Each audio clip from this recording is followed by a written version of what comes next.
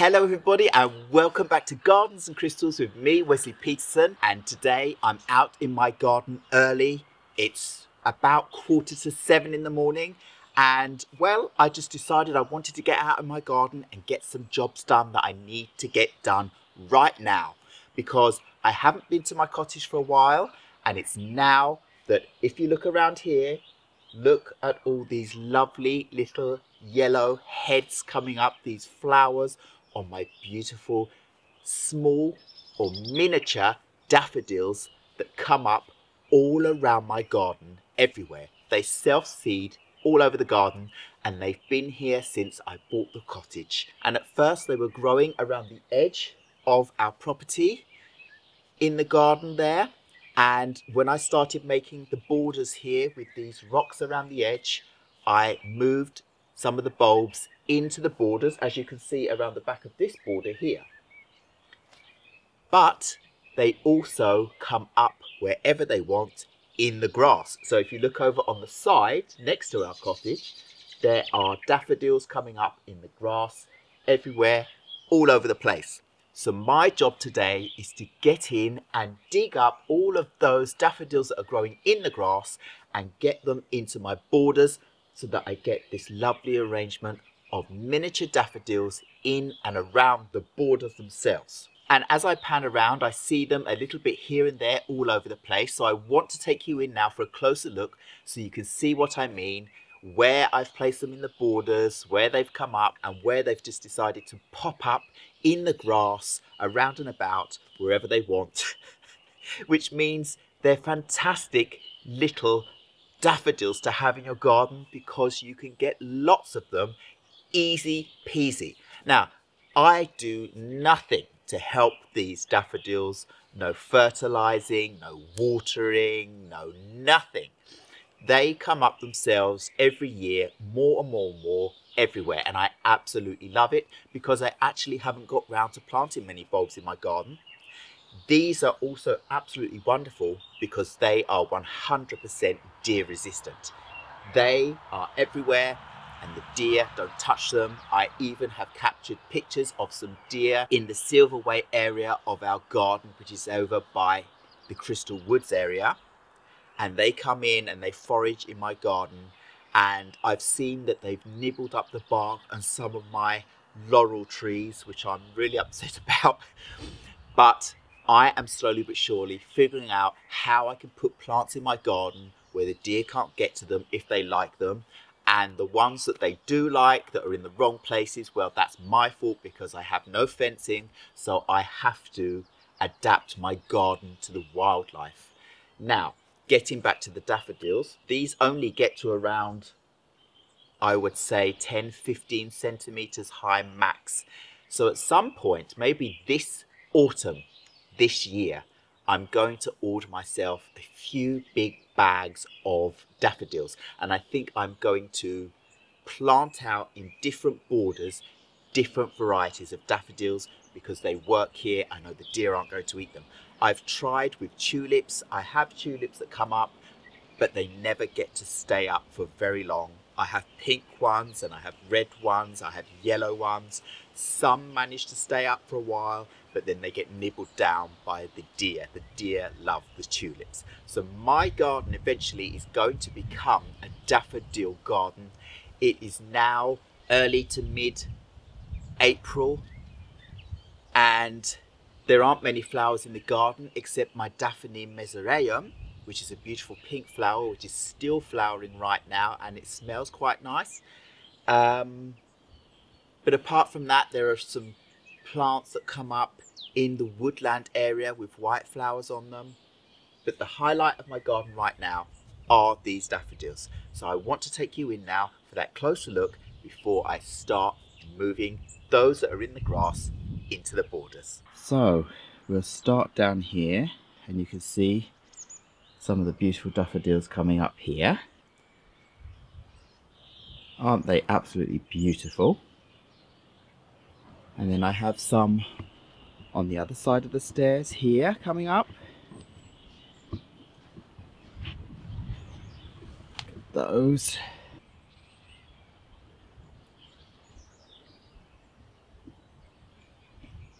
And then they're coming up in this border here, behind, in the botanical garden. Lots coming up there.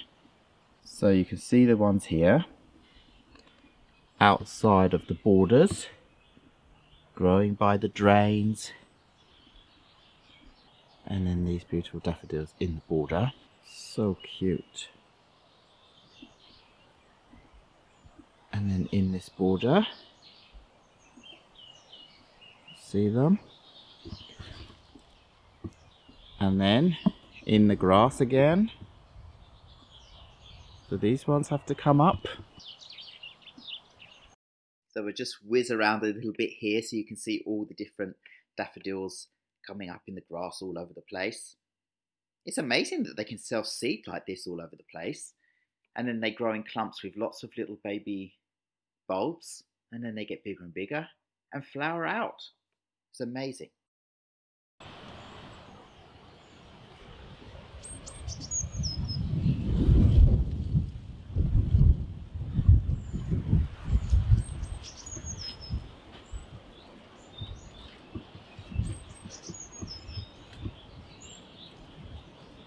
So, I really hope you enjoyed seeing this little tour around of all the wonderful miniature daffodils in my garden. At the moment, there's a squirrel jumping around in the trees behind me. It's so cute. I'm probably not going to be able to capture it on camera, but I'm going to try. So here's the little squirrel that lives in our garden. It's a little red squirrel, so cute. And it has its dray in our thuya bushes. There he goes. This is so cute. Oh, I'm so happy that I managed to capture this on camera so you can see. There he is. Oh, he's so cute. There he goes. And his home is actually over there, and that is why he's running over there.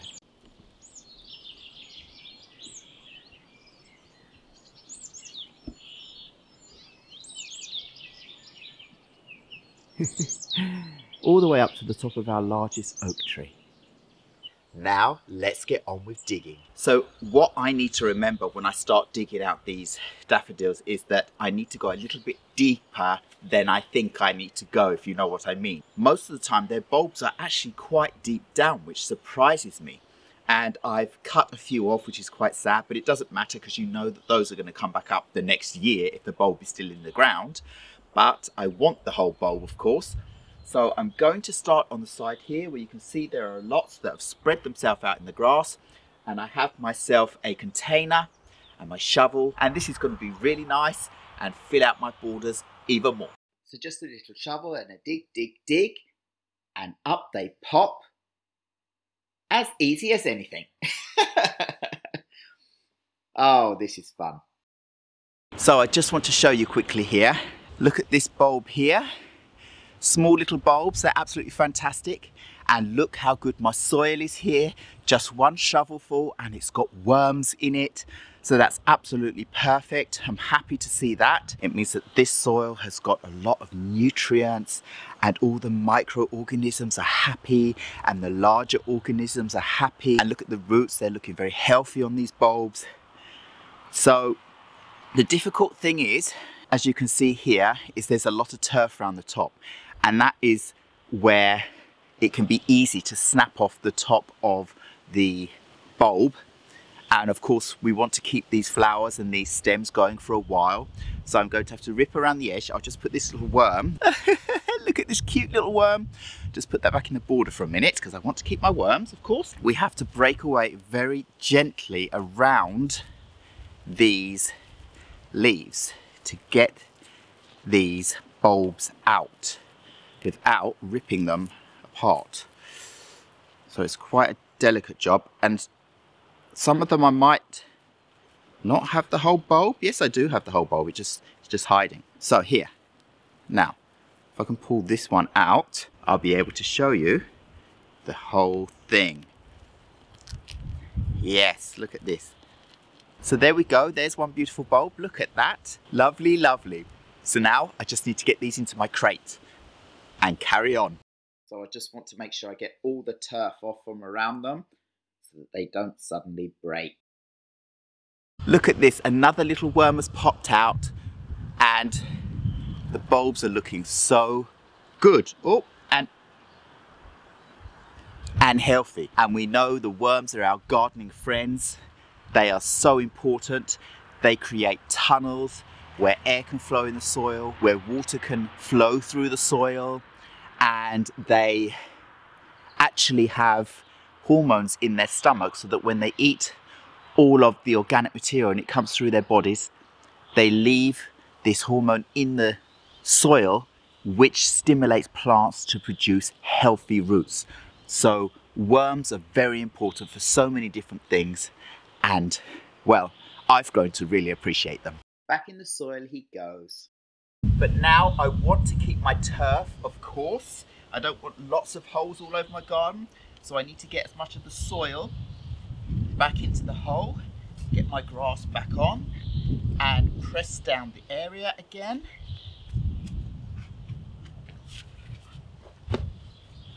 Quick and easy, just like this.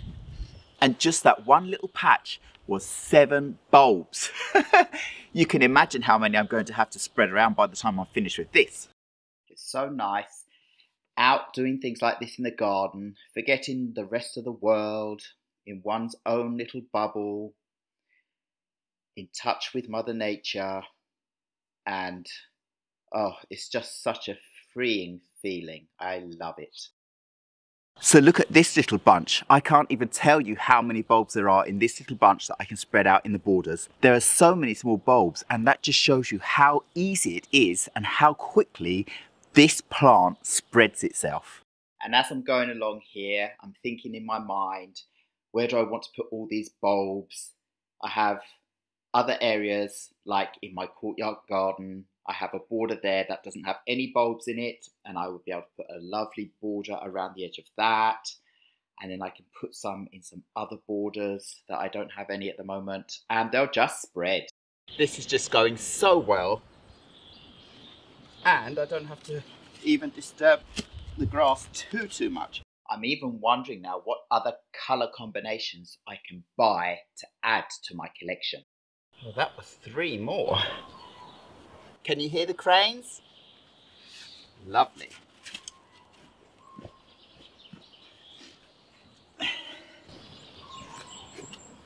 It's so amazing hearing the cranes in the background, thinking that they've flown all the way back up here to Sweden from Africa, marking the beginning of spring.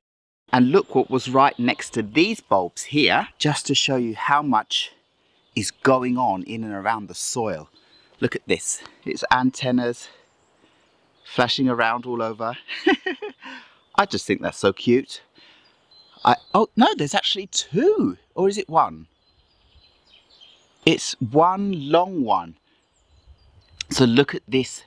Now I don't mind touching the insects when I've got gloves on, but I of course wouldn't want to touch it without. But that is really long, look at that.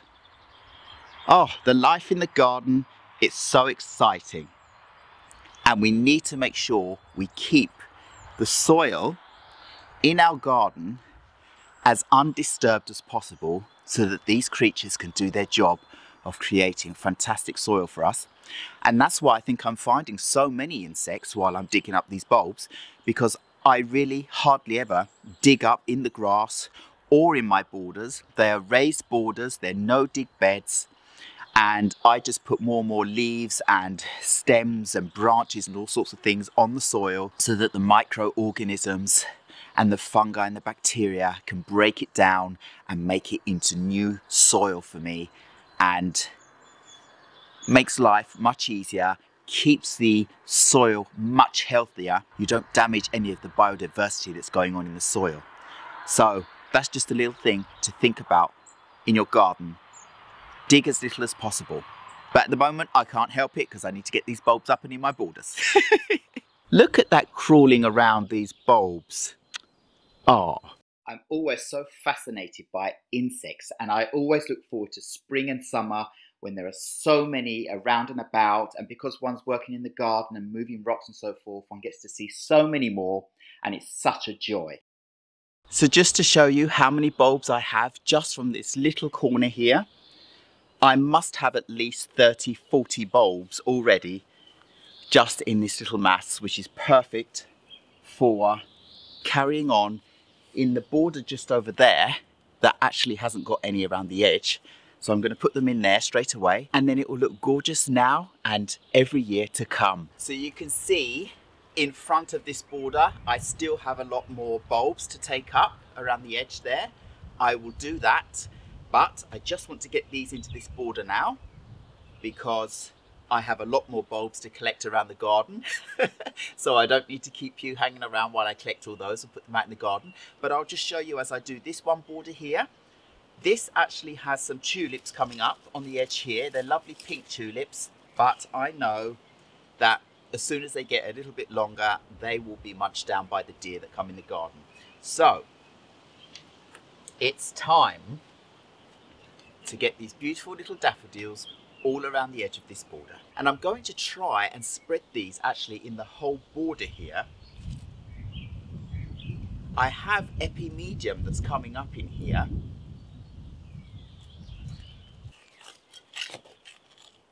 A little hole, place it in, press it down, done.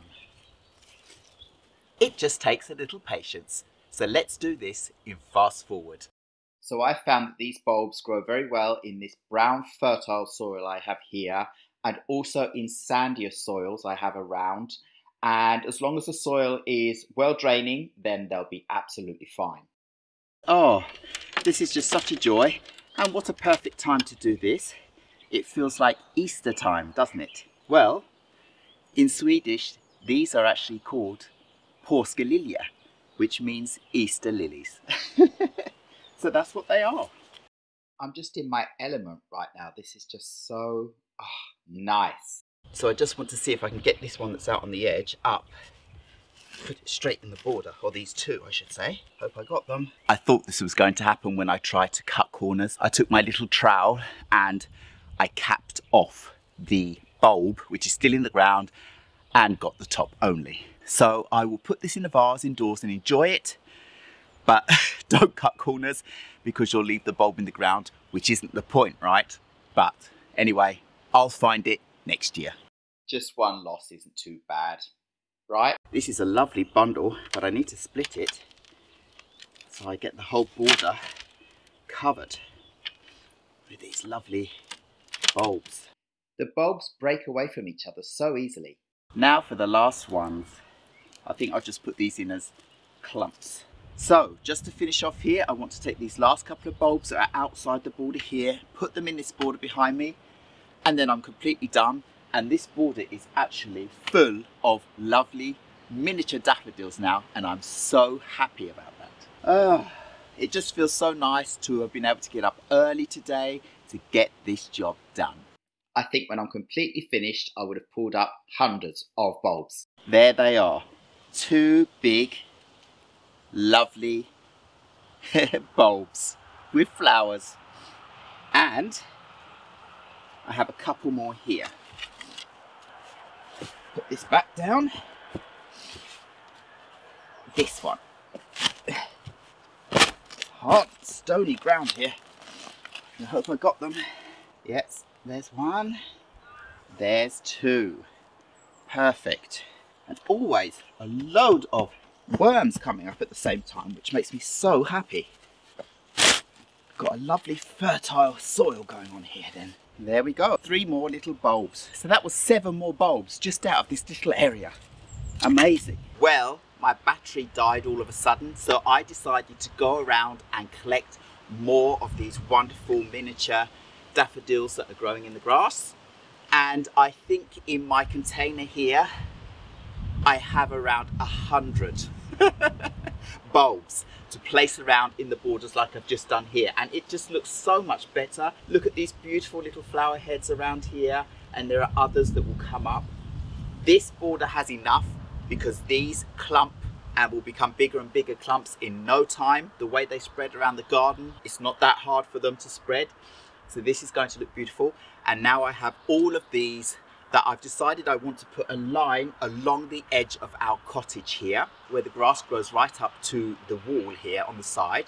But I have nothing else growing along here. I have no border, and I think it will look pretty with all these little daffodils coming up in the springtime. So these are the flowers that are the focus in April here in my garden. So that's all I have for you for this daffodil hunting and replanting video. So all I have to say now is I wish you a very happy Easter. I hope you get lots of lovely Easter eggs and you go Easter egg hunting for your chocolates and your Fabergé eggs and all sorts of things. And if you're lucky enough to enjoy a couple of days of work, then have yourself a wonderful time. Aren't they just the cutest thing?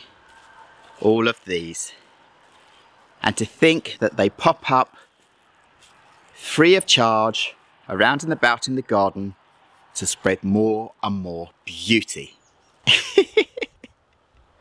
So all I have to say now is thank you very much once again for watching Gardens and Crystals with me, Wesley Peterson. Please remember to like, subscribe and hit the bell so you know when my next video will be coming up, and I will see you again very, very soon. Goodbye.